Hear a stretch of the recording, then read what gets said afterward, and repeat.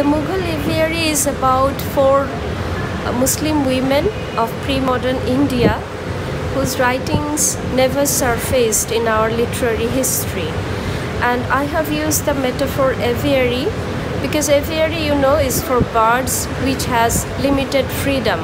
So the zenana or the harem where the women lived is like an aviary to me, within which the women could take some free decisions, but they were always moving under the rule of their male patrons.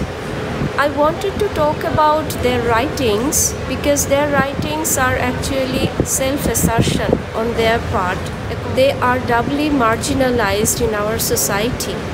As you understand, in a very patriarchal South Asian setting, and as women coming from Muslim families, these women are basically important for me because they talk about us who are kind of dictated by the rule of our male patriarchs, and we are taking decisions ourselves, but we are always looking at the green signal coming from our surroundings.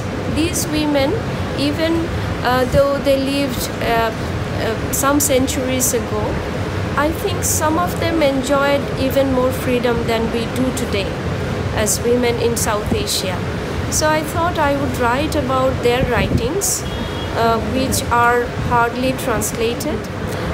These women basically write about their lives. They are writing biographies mostly, and some of them wrote poetry, and I think their poetry has the basic ingredient of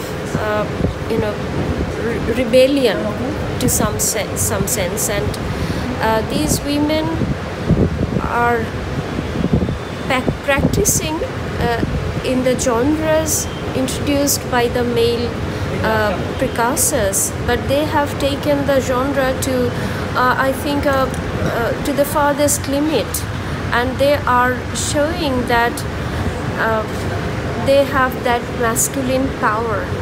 So as we know, these royal women, they belonged to powerful families, and they practiced many things guided by their male patrons. They were pioneers of architecture and art, and through their writings as well, like their architecture and art, they also kind of promoted the Mughal rule, and they tried to legitimize actually.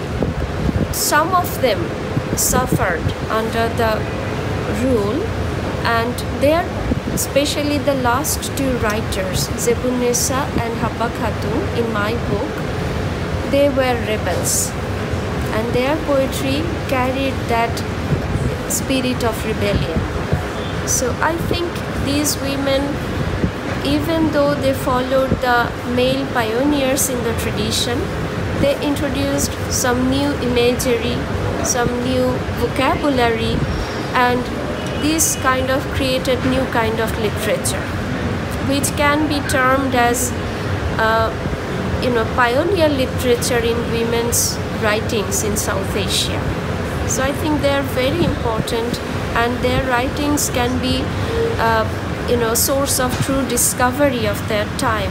They were quite modern, even though we are the mid 16th to late 17th centuries, in which span they wrote.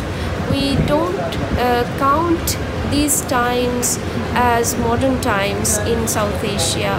These are late medieval periods, and even though they lived in that time frame, they actually thought much ahead of their time. They were very progressive in their thoughts.